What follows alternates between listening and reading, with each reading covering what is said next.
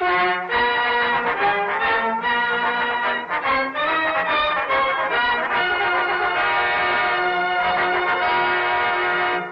Cavalcade of America, presented by DuPont, maker of better things for better living through chemistry.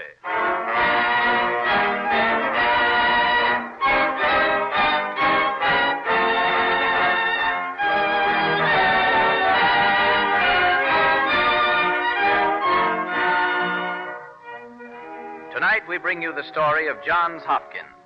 The great university and world-famous hospital in Baltimore, which bear his name, stand among America's foremost contributions to human welfare. Johns Hopkins gave them to us out of the sorrow of his life.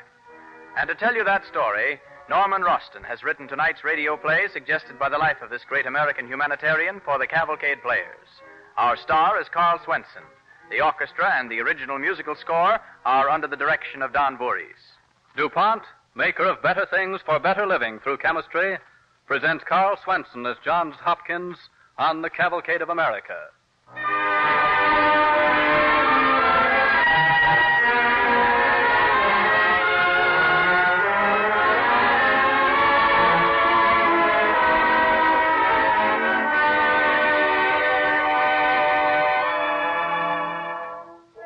It's an evening in the year 1807.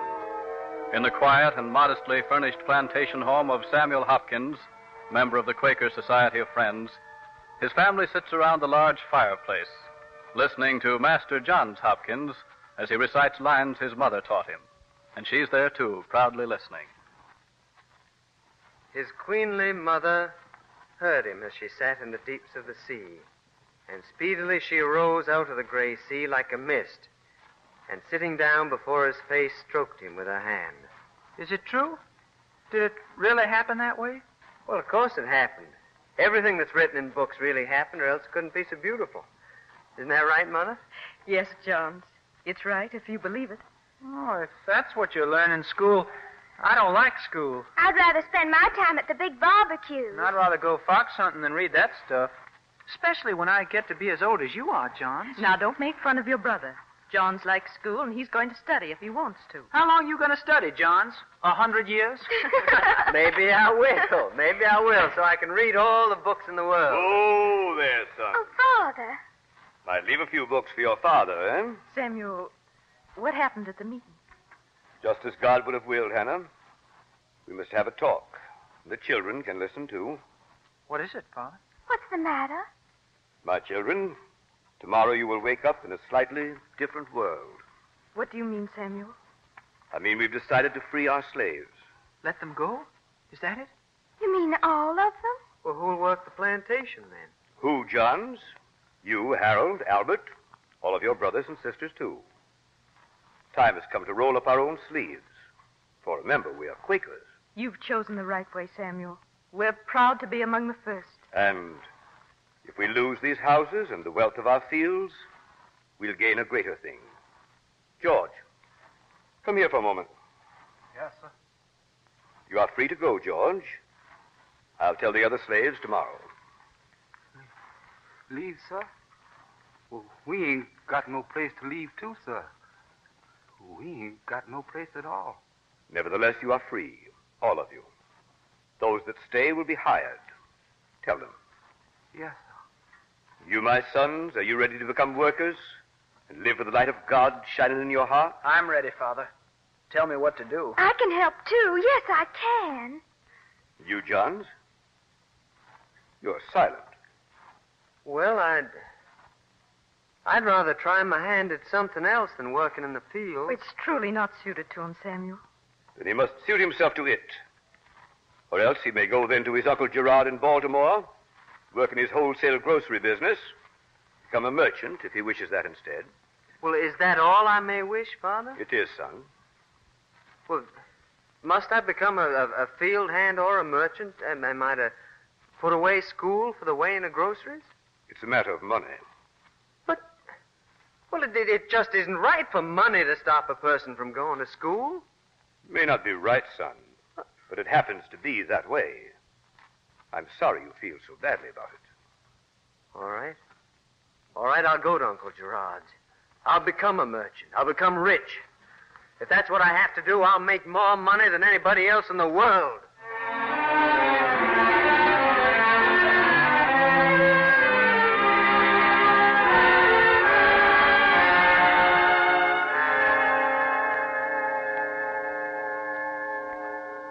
So, you're Johns Hopkins, eh? Quite a grown-up lad. Bright-looking lad, I must say. Thank you, sir. Don't call me sir. Remember, I'm your uncle. How old are you? 17, sir. Oh, Uncle. Oh, you want to become a businessman, eh? Well, I want to make a great deal of money. What'll you do with it then? Well, I'll build a big school so that I can go to it any time I like. A school all for yourself. Is that it? No, for anyone else who wants to go but hasn't the means. Nephew, I can see you'll make a devilish businessman, giving away your fortune before it's properly made. First thing, you can't make money being an idealist. Dreaming is all right for those who can afford it. But remember, big dreamers end up in little houses. Let that be your first business lesson. Yes, sir, Uncle. Father, Mother says to come in. Oh, don't be so vague, Elizabeth. Come in for what? Shall I come in for my bath or my tea or my what? You're a saucy child. What's your name? Johns. Yes, Liza, this is Johns, your cousin. Why is his name Johns instead of John? I don't know. He's a bright-looking lad, just the same. I don't think so, Father. Huh? You don't? Very good. You're a saucy girl, Elizabeth. I've spared the rod and spoiled the child, I have. Well, I'll go in and see to your mother. Father's very ignorant for a man of his age, don't you think? You don't like anybody much, do you? When I grow up, I'm going to marry a fisherman with a big white boat. I hate boats. What are you going to be when you grow up? I'm grown up already, if you please. Oh, you're not much bigger than I am. I haven't any time for girls. Please leave me alone. Is that so? Well, you can stay alone. I won't ever talk to you again. Fine. Are you going to stay with us long? Yep. All the time. I'm going to work in your father's store and become a big merchant someday. And I'll buy a boat bigger than your old fisherman, too. Can I call you John instead of Johns? Why? Then when I call you, you'll know it's me because everyone else will call you plural while I call you singular. You go right ahead. You have all the fun you want. But don't bother me too much because I'm going to be a very busy man with a career.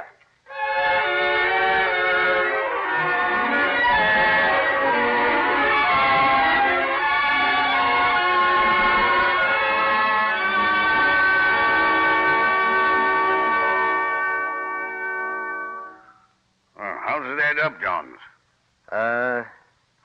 $3,480 this week, Uncle. Yes, sir. Business is getting better.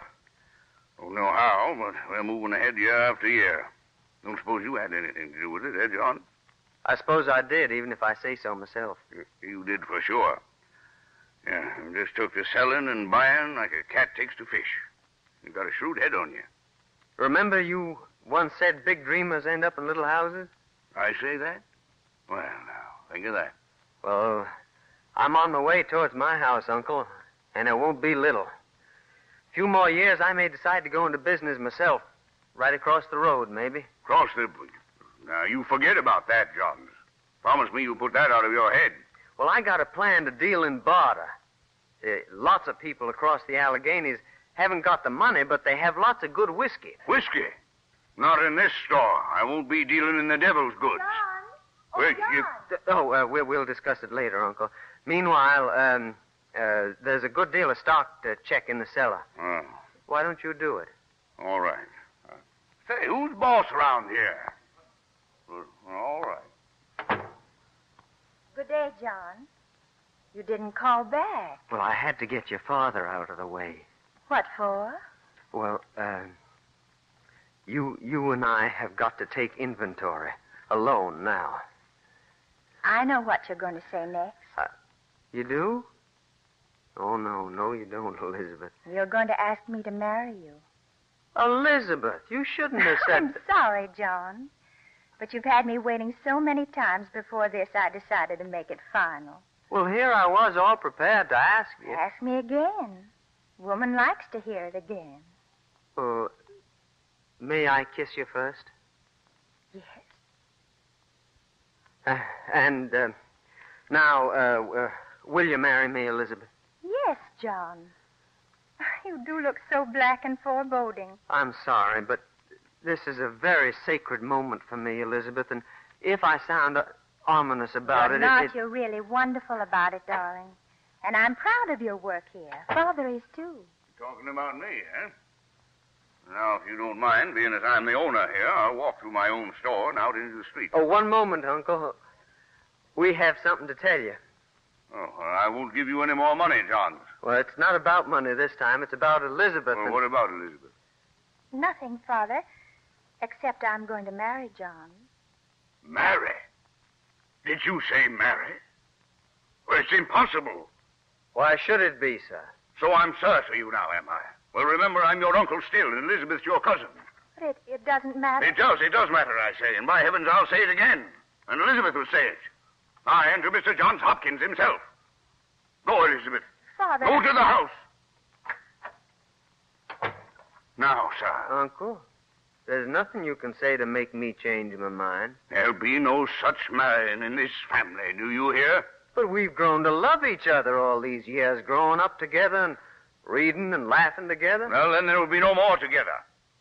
You can go off and become a beggar again. What? You better not try to stop us, Uncle. For I'll have enough money to line your grave with banknotes. If that's the answer to everything, I'll teach the world some pretty tricks with money. If money is the price of the highest seat in this worldly heaven, I'll be sitting there and looking down on all of you.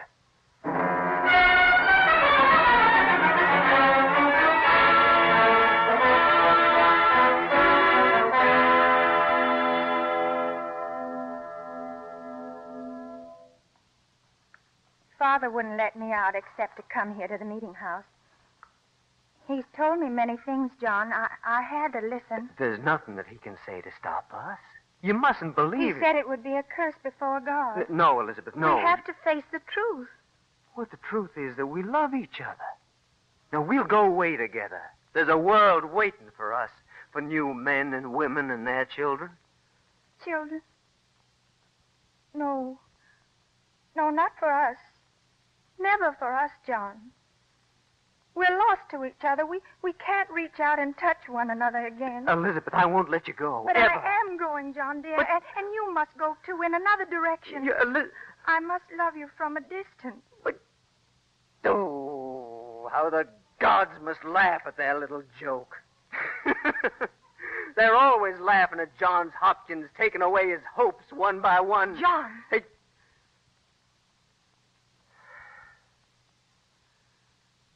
Oh, I suppose you'll marry that funny fisherman with the white boat.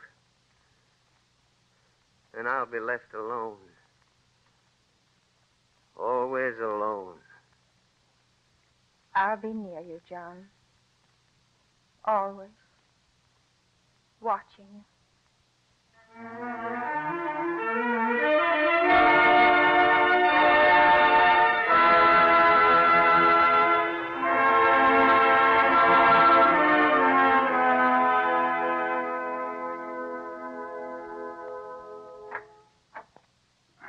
John? Yes, my dear Uncle Gerard Hopkins. What can I do for you today? Mustn't be angry at me, John, for the actions of my daughter. I'm not angry. Daughter. I'm not angry. Daughter. I'm not angry. Daughter. I'm not angry. Daughter. I'm not angry at you, Uncle, for you've given me ambition, as your lost business can well testify. Who are these other gentlemen? I brought them here, your own brother Quakers, Johns, to save you from your league with the devil. We've been informed by your worthy uncle that you are engaging in a whiskey party, Mr. Hopkins. I sell goods, gentlemen, and money buys it or anything I can turn into money.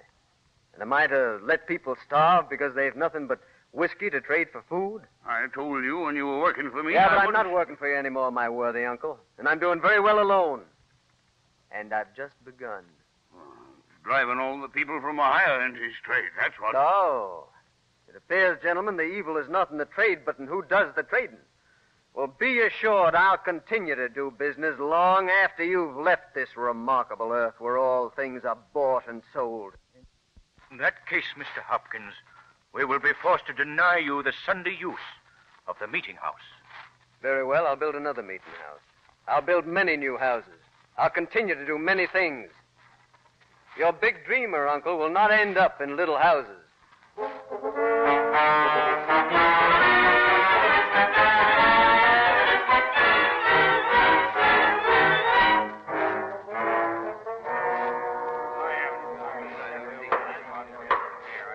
Order, gentlemen. Next item. The Council of the City of Baltimore is assembled to consider a railroad over or through the Allegheny Mountains to Ohio for the purpose of handling certain cargoes. Who's to build this railroad without horses? Let him testify. Mr. Thomas, rise. Sirs, my most recent experiments definitely prove the possibility of steam power. Well, we can't waste time with dreams of a madman. I tell you, gentlemen, the deed is ready to be performed that will startle the world and bring a great honor to our town of Baltimore. All in favor of allotting certain funds for a railroad, say aye. All opposed, say nay. Nay. Point of business pertaining to railroad hereby forever closed according to record. We now proceed. One moment. Is there no one here who can look further ahead than his purse? Is there no one here with vision? Mr. Johns Hopkins did not ask for the floor. I have it nonetheless.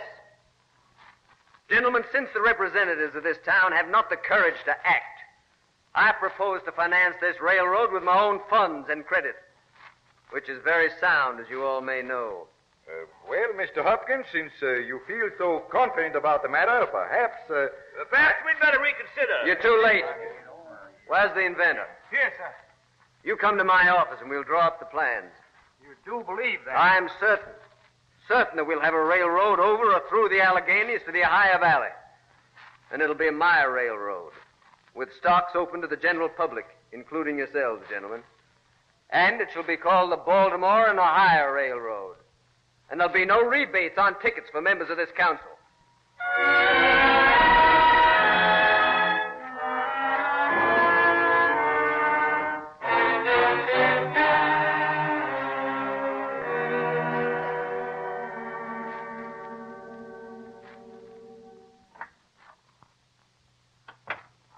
I knew I'd find you here, John. Elizabeth. Oh, it's good to see you. Oh, these moments, I wait for them. They told the crowd at the railroad celebration that you'd be late, but I knew you weren't coming at all. Why? Well, see, I've been very busy. Oh, John, that's not the real reason. You're tired and you're ill. This cholera, John, you must be careful. Yes, I haven't been too well lately. But there's no time to rest, not for the great Johns Hopkins and his rapidly expanding enterprises. You're a success, John. Banker, a merchant, pioneer. Am I, Elizabeth? Oh, I think not. I think I'm just a lonely man. I'm like King Midas, you remember? I've touched everything into gold, but lost the flesh and blood. John, you're still fighting the world. You're still on the outside. You must come inside. There's a wall I can't climb. You haven't found those other things yet, John, that lie in the people themselves. You think too much of your own disappointments. Think of the poor dying by thousands this very day right here in Baltimore with the cholera. I had planned for our own children. My fortune was for them, Elizabeth. Don't be bitter, John. You have given freely to all causes except to your own. What is my cause? What has the world given me to be grateful for? Nothing. It's denied me the two greatest things in my life. I lost my chance for education, and I lost you. Why should I open my heart to this world? What's it given to me but gold? I tell you, Elizabeth, I have just cause to end my life this moment, for I've failed. I've failed in my own house and heart where no sunshine has entered. Elizabeth, John. What? Help me. What is Help it? me. What's the matter? I feel pain. John, you're ill.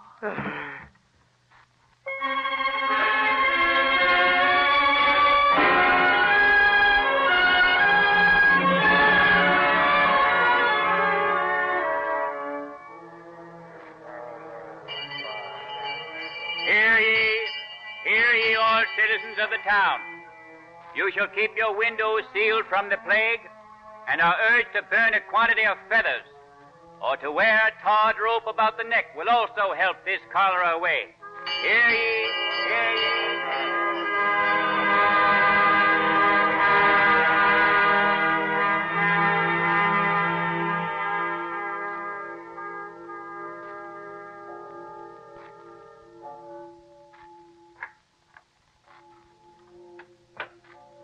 John, what are you sitting up for against the doctor's orders? Oh, I'm much better. I'm feeling fine, Elizabeth. Tell me, what do the bells ring for? The dead. This cholera has been far worse than all the others I remember. There's no room to house the sick and dying. Nurses and doctors are awfully scarce. And those who cannot pay? They've been put in camps outside the city, poor wretches. They die by the thousands. You know, Elizabeth, while I was dying, I found I had things to live for. All my life, I wanted to amass a fortune for ourselves, for our life that was never lived. But now I've learned that I must use that fortune so it'll not shame my ambition. Your ambition was always a brave one? Ah, but it was a selfish one. Now it's dedicated to the people who are poor, who lack medical care and attention. To these people, I now prepare to return and bear in gifts. Our gifts, Elizabeth. How many gifts, John? Many little ones, but 2 very big ones in honor of the human race. A hospital and a university. What do you say to that, eh? John, you've come back into the world stronger and braver. Well, it may take long years to get the building started. But like children, they'll grow fast. Yes, John.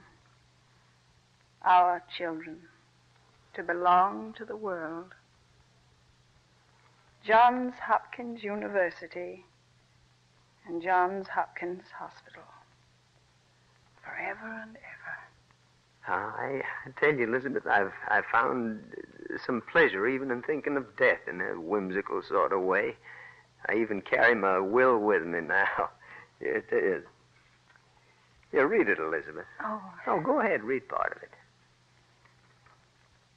And I give, devise, and bequeath my country place, known as Clifton, and all my shares and bank stocks owned by me at my death, and not only intended for the use of sick, poor white persons, but for the use of sick, poor colored persons. Oh, John. Yes, Elizabeth, I mean it to be that way. I'm so proud of you. And if I shouldn't live long enough to see my buildings, I'd like certain words inscribed over the door. What words, John? Well, these.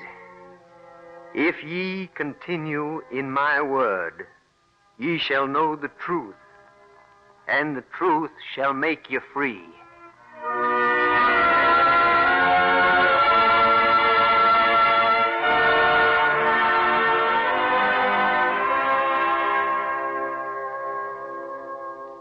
The truth. Upon it rests the dream of Johns Hopkins, whose lifetime sorrow inspired him to create 2 of the world's greatest institutions for the progress and welfare of mankind.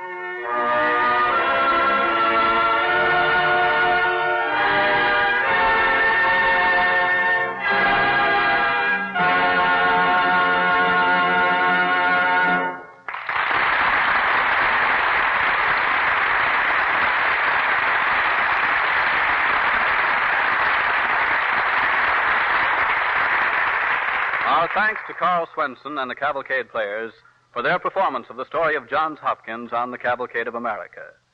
And now DuPont brings you news of chemistry at work in our world. In the DuPont Company, highly specialized, trained research scientists have been working now for many years. They have accumulated a store of facts and skills, what the technician calls know-how, with the result that manufacturers engaged in major projects of national importance at the present time come to DuPont for help in many problems. Since this is National Fire Defense Week, here are two instances of know-how in fire prevention. On one defense project, the workmen in the plant had to work near open flame. There was constant danger that someone's clothing might catch fire. DuPont experts, asked for their advice, suggested impregnating the workmen's overalls with ammonium sulfamate, DuPont's fire retardant. Clothing treated with ammonium sulfamate, for example, a welder's jacket, will char but never burst into flame. Also, because of its fire retardant qualities as well as its preservative value, lumber treated with DuPont's wood preservative, chromated zinc chloride, has been specified on a number of important defense construction jobs. In another field, a manufacturer of windshield wipers for automobiles and trucks was electroplating his wipers so they wouldn't rust. Something was wrong with the finish, and he was rejecting as many as 20,000 wipers a day on his production line. He asked DuPont for advice. A know-how change in his plating process cut rejections to less than a dozen a day. There are some problems of gigantic scope. The Delaware Aqueduct, under construction in New York State at the present time, involves the world's biggest tunneling job, so enormous that 14 separate contractors are handling it. These contractors needed a way to get fresh air down to the men in the tunnels, and they turned to DuPont for help. The Delaware Aqueduct tunnels have been provided with auxiliary ventilation through DuPont Ventube rubberized tubing. Ventube is so flexible that it goes around corners and up and down hills, and so light that one man can install an entire ventilating system with it in a few hours. A whole book could be written about the problems solved by neoprene, DuPont's chemical rubber. An airplane manufacturer had trouble with his gasoline tanks. As you know, a plane carries its gasoline in its wings, and the wings are subject to terrific vibrations in the air. If vibration opened the seams of the gas tanks, that wouldn't be so good. Could DuPont help? DuPont could and did. Now the gasoline rides safely in neoprene bags inside the wings of the plane. Knowledge gained in one field often aids in solving a problem in another field entirely removed from it.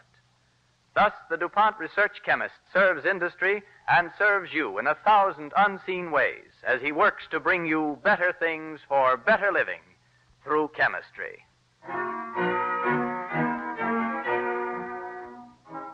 And now the star of next week's program, Agnes Moorehead of the Cavalcade Players. Next week, our play is about a mystery woman, the unofficial member of President Lincoln's cabinet. Her name was Anna Ella Carroll. She's little known in American history, yet Lincoln relied on her judgment in many of the critical moments during the Civil War. We hope you'll listen to Anna Ella Carroll's dramatic story on next week's Cavalcade of America.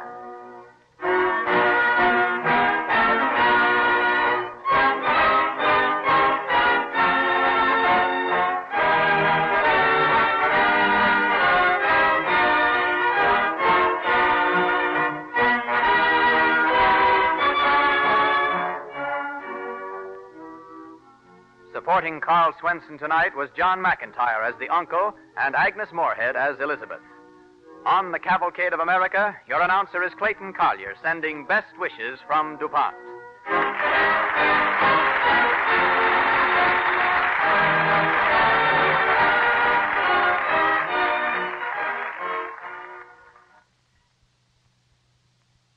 This is the National Broadcasting Company.